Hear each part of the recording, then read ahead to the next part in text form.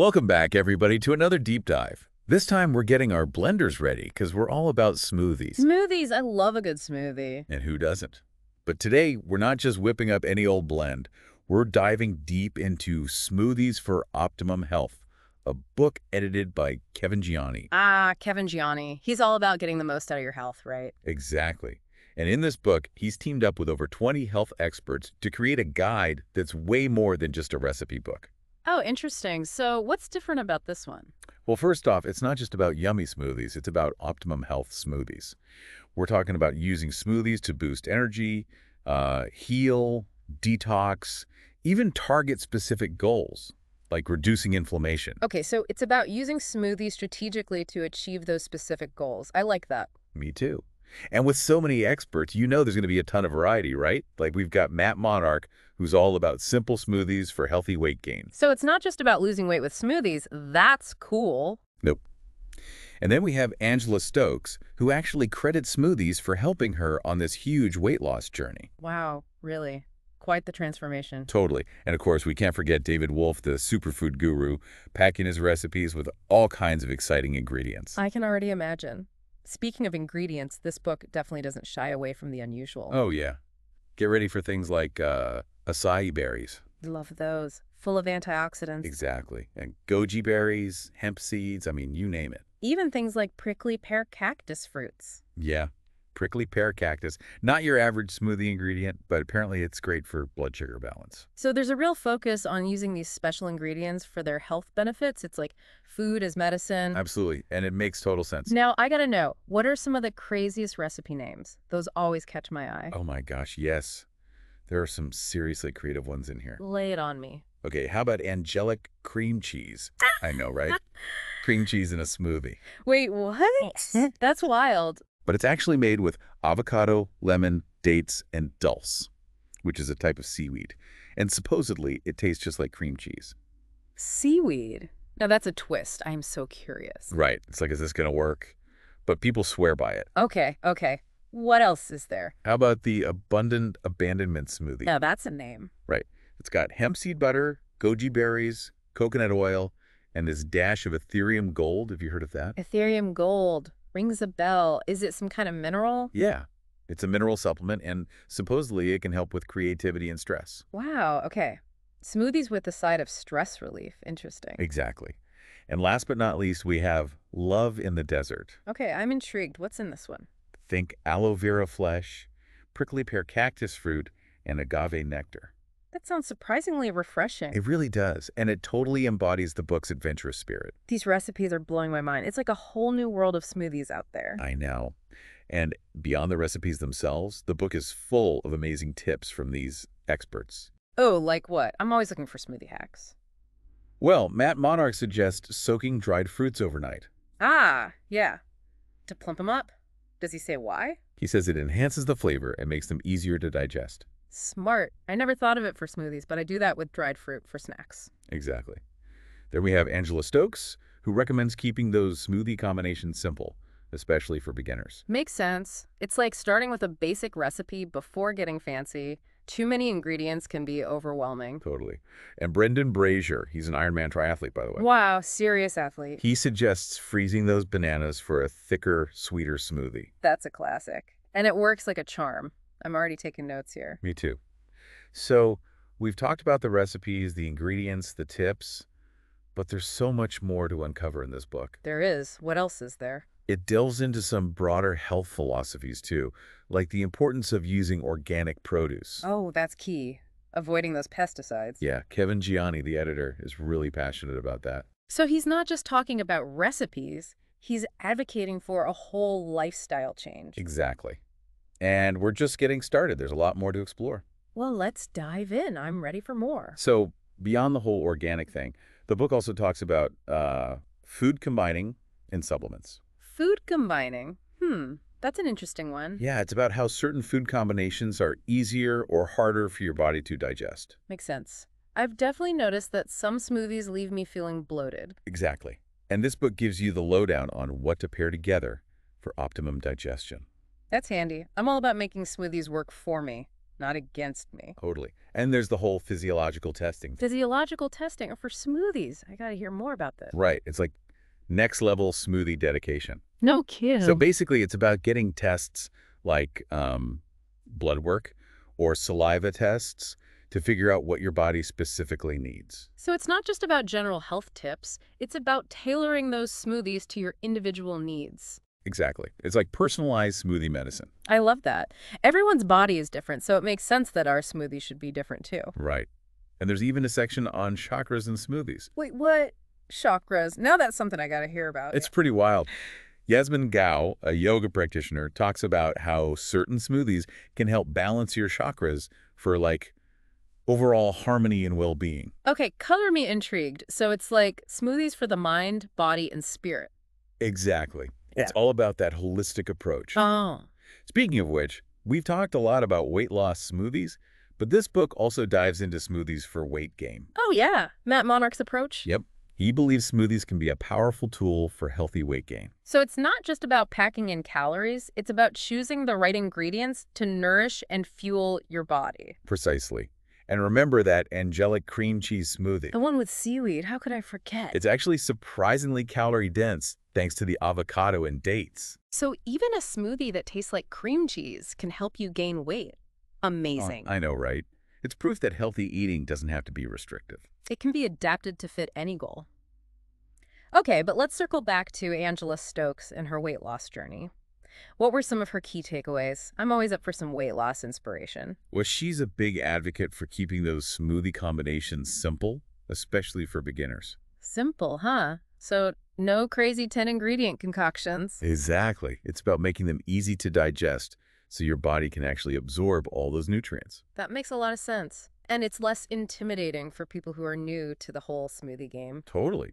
And she's all about using water-rich foods in her smoothies. Ah, so like cucumbers and melons. Yep. Keeps them light and hydrating. Definitely. No one wants to feel weighed down after a smoothie. Exactly. It should be energizing and refreshing. For sure. So what about David Wolfe? What kind of soupy food magic does he bring to the table? Well, he's all about blending ancient wisdom with modern science. Like, he draws a lot of inspiration from traditional practices and indigenous cultures. Oh, cool. Using ingredients that have been prized for their healing properties for centuries. Exactly. And his recipes are always bursting with flavor and vitality. I can only imagine. He's known for using some pretty exotic ingredients. Oh, yeah.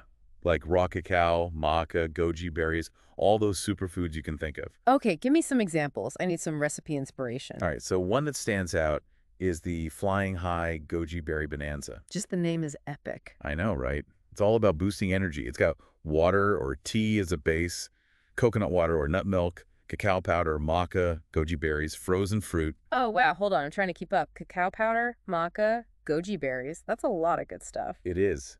And hemp seeds, a pinch of sea salt. Wow, that's a symphony of flavors and textures right there. And in true David Wolfe style, he even suggests adding goji berry extract powder. Wow, he doesn't hold back. This smoothie sounds like a serious energy boost. It definitely does. And then, for a real superfood explosion, there's the Global Superfoods Smoothie. Global superfood smoothie. Okay. Hit me with it. What's in that one? Think acai berry powder, maca powder, hemp protein, lucuma powder, mesquite powder. Okay, slow down. My blender's gonna overheat just trying to keep up with all his ingredients. Lucuma powder? What even is that? I know, right? It's a lot. It's like a world tour of superfoods in one glass. And I bet it tastes as good as it sounds. Okay, so we've talked about specific ingredients, but is there any advice on, like, the technique of smoothie making? Oh, definitely. The book goes into detail about things like food combining. Right, we touched on that earlier, but tell me more. So it's the idea that some food combinations are easier to digest than others. Like pairing fruits with fruits is generally good, but mixing fruits and proteins can be tricky. Okay, so there's a real science to it. It's not just about throwing everything in the blender and hoping for the best. Exactly. And they give you all the guidelines to create smoothies that are both delicious and easy on the stomach. So helpful. I've definitely made some smoothies in the past that, well, let's just say they didn't agree with me. We've all been there. And of course, the book stresses the importance of good equipment. Ah, yeah. A high-powered blender is key, especially if you're using frozen fruit or nuts. For sure. You want that smooth, creamy consistency. No one likes a chunky smoothie. Absolutely. And they even recommend specific brands like Vitamix and Blendtec. Yep, those are like the gold standard. They're an investment for sure, but if you're serious about smoothies, they're totally worth it. I agree. They also talk about other useful tools like nut milk bags and glass jars for storage. It's like setting up your own little smoothie bar at home. Okay, but I want to go back to something you mentioned earlier. The idea that smoothies can be more than just physical nourishment. Oh yeah, the mind, body, spirit connection. Exactly. We've talked about smoothies for energy and healing, but what about using them to support our mental and emotional well-being? I love that idea. Like, what if we could craft smoothies to boost our mood or enhance creativity? Exactly, or even to promote relaxation and ease stress. That's a smoothie I could get behind. It's like we're not just thinking about what we put in our bodies, but how those ingredients might impact our minds and spirits as well. Right. It's about recognizing that food is more than just fuel. It's information that affects us on multiple levels. I love that. Yeah. So it's about being more intentional with our smoothie choices. Yeah. It's about asking ourselves, what do I want to feel? What do I want to achieve? And then creating a smoothie that supports those goals. Exactly. It's like becoming your own smoothie alchemist, blending ingredients to create personalized potions for optimal well-being. I love that analogy. So it's about tapping into that creativity and intuition, trusting your gut.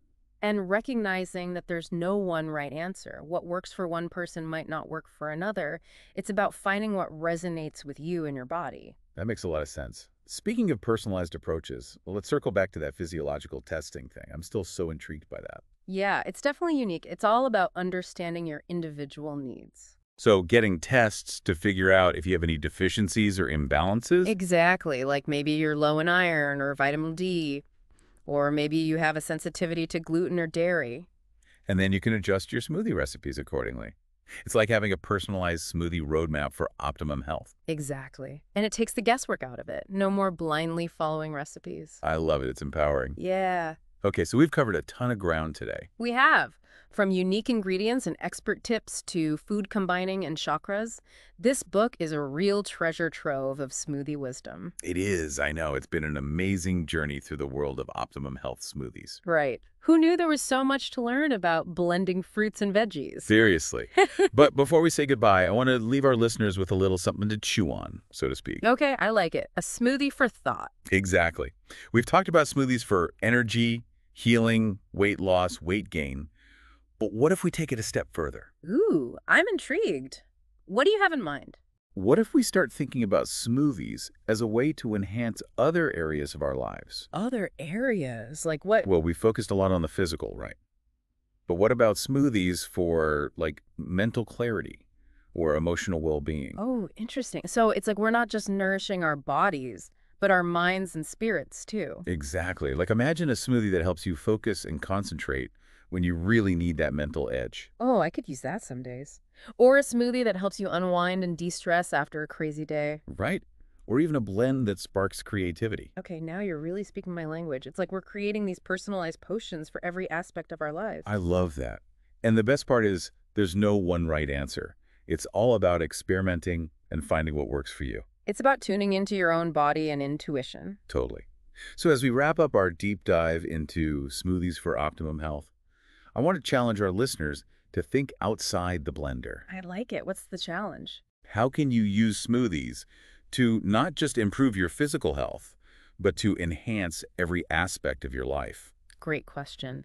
It's about seeing those smoothies as more than just a drink, but as a tool for creating the life you want. Exactly. And don't forget, we've got a link to the Smoothies for Optimum Health ebook in the episode description. It's packed with all the recipes and tips we talked about today, plus so much more. So go check it out. And until next time, happy blending, everyone.